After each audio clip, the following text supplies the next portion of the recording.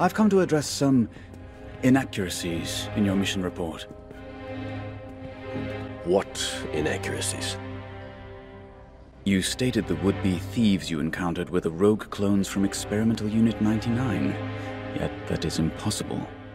Their squad perished during the fall of Depoka City. Your intel was incorrect, sir. I had visual confirmation on 2 of them.